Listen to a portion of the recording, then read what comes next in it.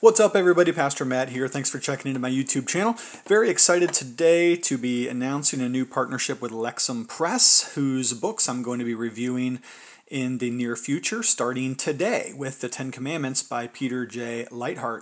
And so in these Lexham Press reviews, I'm going to be objectively reviewing their books, giving my own honest opinions, although the books were most likely given to me by Lexham for the sake of these reviews. So let's start off today with the Ten Commandments, a guide to the perfect law of liberty by one Peter J. Leithart, whose name may be familiar to you for reasons we'll discuss just in a moment.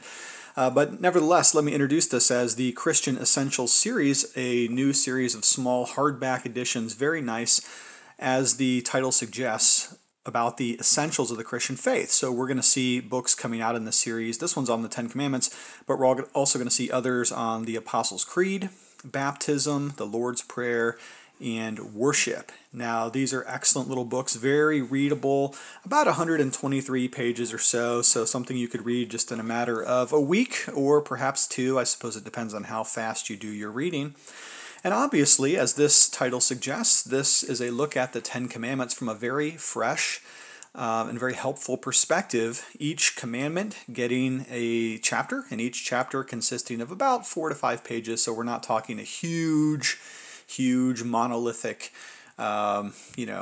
boulder-sized, mountain-sized book here. We're talking about brief, quick surveys of the relevant material. So this one, like I said, is about 123 pages. But don't let that fool you, because this book is extraordinarily well researched.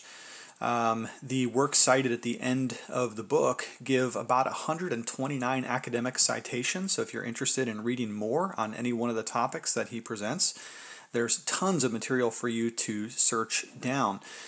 So why did I mention Peter J. Leithart at the beginning of the review? Well, Leithart got himself into some controversy, which I don't really want to rehash necessarily in this video, but if you have Google at home, I'm sure you can look it up.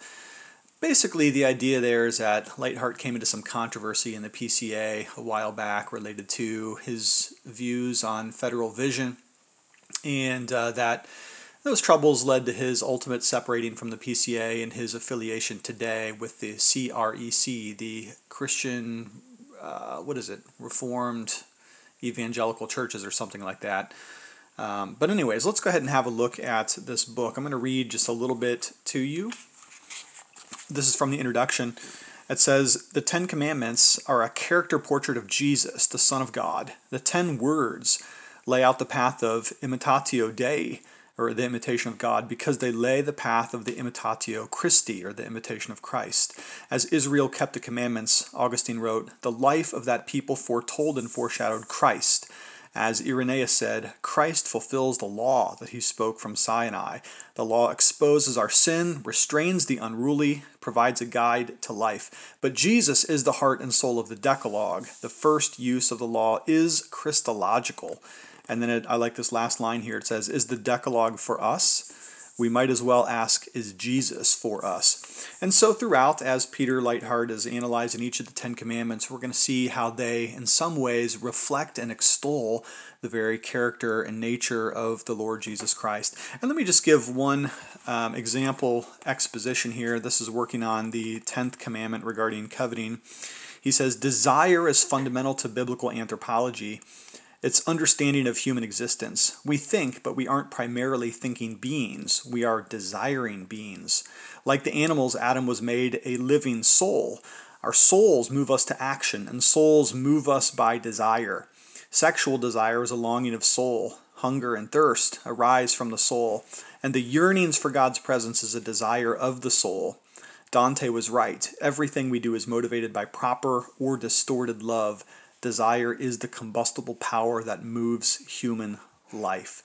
Well, great paragraph there from Peter Leithart, and most of this book is filled with the same incisive, insightful, precise language, very modern in some of the applications. Great stuff from Peter Leithart. Again, not to rehash the controversies of his past, but I think this book is definitely worth a fresh look. And if you've never read anything from Leithart before, perhaps this will be an introduction to some of his thoughts.